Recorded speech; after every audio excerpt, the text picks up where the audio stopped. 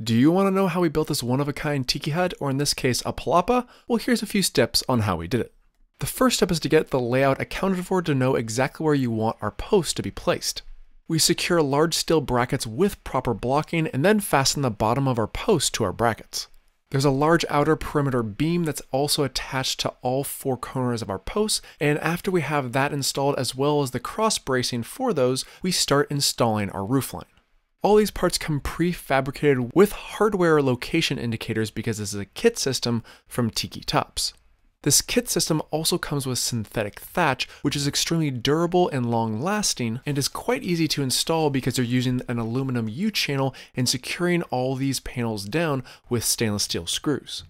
From here, it's just a layering process, one on top of the other, on top of the other. And after that's done, we have one beautiful, sexy beast of a polapa with a perfectly convenient bar space underneath.